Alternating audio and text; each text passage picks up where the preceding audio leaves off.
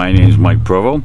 I was recording the Hum last night with this little beast right here, and the Hum was at its worst last night.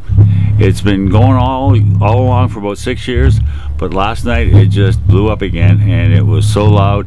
It was shaking houses. Posts on the Facebook site were just crazy, and I will continue to record the Hum. Recently I've mentioned that the Hum is back.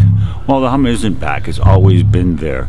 It's just now it's come back with more intensity, stronger, more frequency.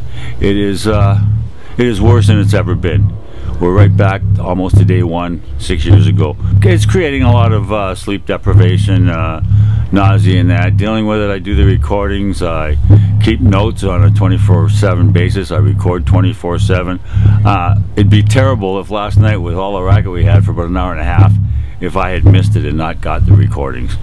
That's our proof. That's our shakedown with the government to say, hey, look, we can't continue putting up with this. Something's got to be done.